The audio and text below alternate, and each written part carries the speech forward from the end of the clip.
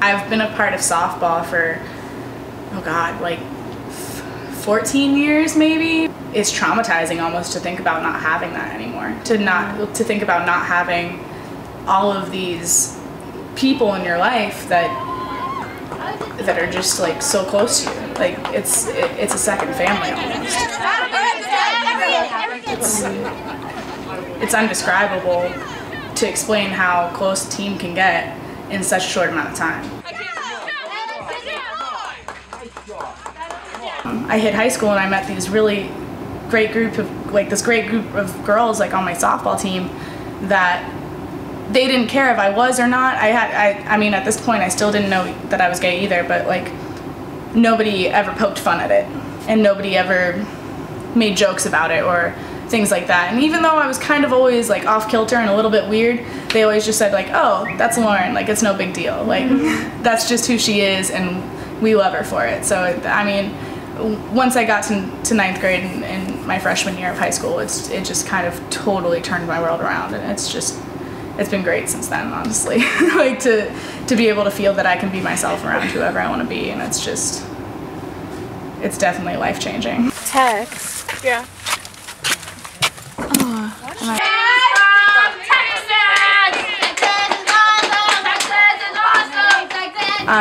I've been kind of discovering my own gender, and like not necessarily like my own, but like discovering how I feel about gender and my outlook on gender, and kind of that I'm more gender fluid. Is it like guy form or just like masculine you, or like what's the plan? Guy form, like that's what I call it at the moment. Like it's the more male me, I guess. I don't really classify myself as in the binary, I guess, of man and woman.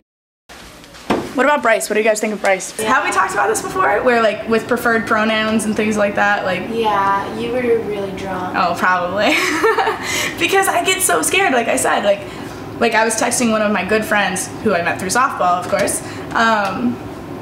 the other day, and she lives in Colorado, and she's like a major LGBT activist, and she's just like a very big social activist, and like I knew she would be okay with me being gender fluid and me wanting like they, them as my preferred pronouns, but like I had to text her about it, and like at the dead of night, so she would read it the next day, so that way I wouldn't have to like be there, because I felt so judged still, and like thinking of her not being in my life was such a difficult thing for me. So like it's just like a really, always coming out is just always going to be difficult, I feel like. No matter what. Yeah. But it's just something you gotta do to be you. Always gotta try and be authentic, so. That was so cute. Ew, I actually don't want to see myself in that. Do you like that? I kind of dig it, yeah. Yeah. It's pretty good.